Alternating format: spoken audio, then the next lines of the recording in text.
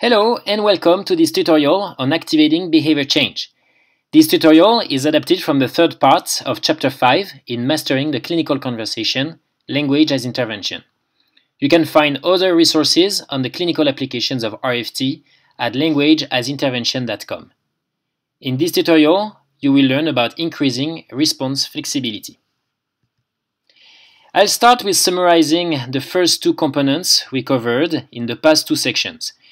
First, we saw that to help clients make the changes they need to live a more satisfying life, we need to help them improve their awareness of their own actions and the contextual variables that influence these actions. We saw that this process can be broken down into three main skills: observation, description, and tracking. Then we saw that the pieces of the puzzle that were gathered by the awareness process need to be integrated into coherent symbolic networks that make sense and are useful. This is the process of functional sense-making, which includes normalization of psychological experiences and assessment of response effectiveness. Once clients have become more aware of their actions and of what influences these actions, and once they have a better sense of what response makes most sense in order to live a meaningful life, what we need is help them increase their response flexibility. It means that we need to help them increase their ability to respond in various ways to the context.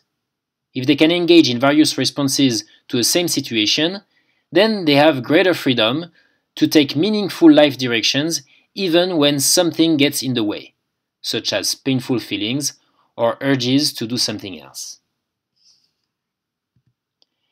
So how can we help clients increase their response flexibility? If you remember our contextual behavioral framework, you know that to change a behavior, we need to alter the contextual sources of influence, either the antecedent or the consequence or both. And if we can't directly change these sources of influence, then we can alter the symbolic functions of these sources of influence. What we want is for the client to relate to sources of influence in a different way, which will open new ways of responding. To alter the way the client relates to sources of influence, we can follow two main approaches. One consists of changing the context around the source of influence, and the other consists of changing the context around the behavior. These two approaches are not mutually exclusive, but we will examine them one at a time. Let's see how they work more concretely. The first approach, changing the context around the source of influence, can be illustrated by this example. See this sentence on the board? Take a moment to notice your reactions to it. Then notice how you react to this. So we didn't touch the original sentence, but we changed the context around it. This way, we change its meaning and the impact it can have. If we do that, new responses to the original sentence can emerge. So in clinical practice, this approach can be applied through different means with language. It's impossible to make an exhaustive list of techniques because there's an infinite number of ways of altering the context with language. Let's explore a few examples. At the most basic level, without any additional framing, we can change the context by shifting posture or change our pace and tone of voice. Imagine, for example, a client who begins to talk about something very personal and has mentioned before how worried she is that she might be rejected when she talks about herself. Leaning forward, as she is sharing about her intimate life, could create a context around that fear that changes its impact. She is not rejected, but supported instead. Similarly, slowing down our speech could help a client respond to racing thoughts with less reactivity. Using coordination framing to make painful feelings compatible with meaningful action can help increase flexibility toward these painful feelings. A typical technique consists, for example, of reformulating statements such as "I want to have greater intimacy, but I am afraid," as "you want to have greater intimacy and you are afraid." Opposition framing is at the core of many techniques meant to create distance through irreverence, humor, or paradox. For example, a therapist could say to a client, "That was really a great experience, huh?" referring to fear experienced during exposure. The point is not to invalidate the experience, but to take it a bit more lightly, to see it as something less powerful. Opposition framing is also often useful to turn barriers into opportunities for meaningful actions. For example, when a client says, "I'd really wish I could be more intimate in my relationship, but I'm afraid," the therapist could say, "What if that fear was instead the sign that there is something important for you there? What if it was a cue that there is an opportunity to be intimate?" Hierarchical framing can be used to reframe experiences as thoughts, feelings, emotions, or sensations. By doing so, the impact of an experience can change because it acquires the function of the category it belongs to. For example, a very fast heartbeat will generate different responses if it's interpreted as a sign of heart attack or excitement. Techniques included in self-as context helps increase flexibility toward thoughts, feelings, and sensations because they are seen as the content of something bigger. This way, these experiences become less threatening and leave more space for responding in different ways. Analogies and metaphors can change the impact of a source of influence by bringing some useful functions from a different situation to the client's life. For example, encouraging a client to attribute formal properties to an emotion, like giving it a color, a shape, and size, can help create some distance because the emotion begins to be observed as something distinct from the self.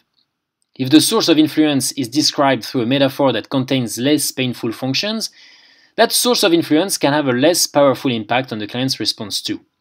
For example, talking about a sensation as an annoying neighbor could help the client notice her ability to tolerate some degree of pain, if that metaphor resonates with her, of course.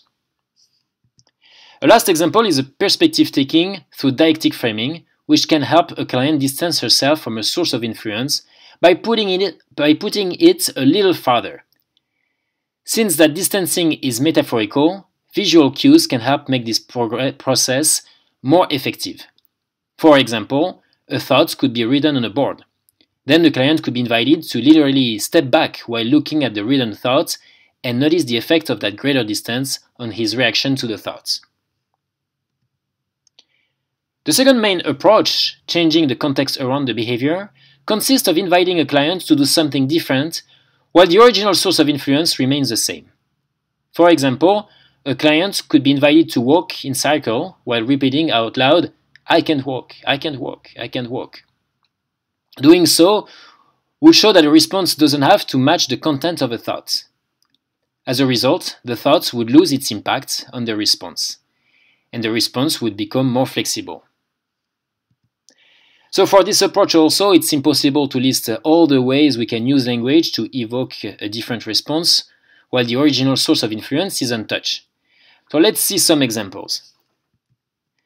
At the most basic level, without any additional framing, we can, for example, use reflective listening to evoke more talking about a topic that is usually avoided.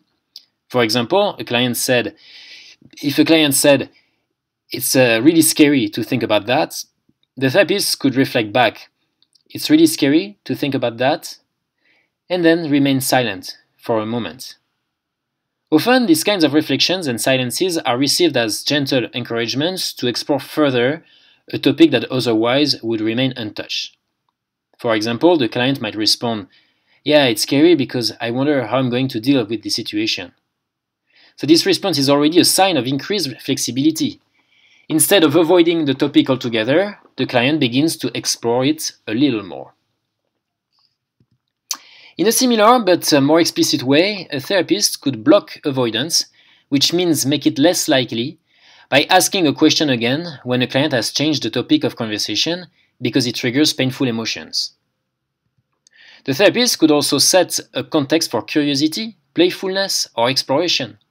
An exposure exercise could, for example, be framed as a journey in the jungle or a sport competition, depending on what resonates best with the client. The goal is to create a context that makes exploration of new responses more desirable. A therapist could also make a statement or ask a question to directly invite the client to try something new or different. For example, many experiential exercises contain instructions that invite clients to experiment a different approach to their feelings, thoughts, and sensations, like observing a sensation instead of trying to remove it, or trying to suppress a thought in order to notice that it's impossible in the long term. In a similar way, but slightly different, a therapist could invite the client to add another response to his current one. This already creates some variability, while there is less fear of changing the current response. For example, a client could be invited to say out loud, "I'm afraid," or to raise her hand while still avoiding talking about a topic that triggers some fear. Here is a summary of the main points you've learned in this tutorial and that I encourage you to remember. In order to help clients actually engage in more effective responses, we need to help them increase their response flexibility. To increase response flexibility, we need to alter the context of the client's response. This can be done through two main approaches. Changing the context around the source of influence, controlling the client's current response, and changing the context around the client's behavior to evoke a new response. This is the end of this tutorial on increasing response flexibility. This tutorial was adapted from the third part of Chapter 5 in Mastering the Clinical Conversation, Language as Intervention. If you want to watch the next tutorial on shaping behavior change, focused on reinforcing progress step by step, you can go to languagesintervention.com. You will also find other resources on the applications of RFT for clinical practice.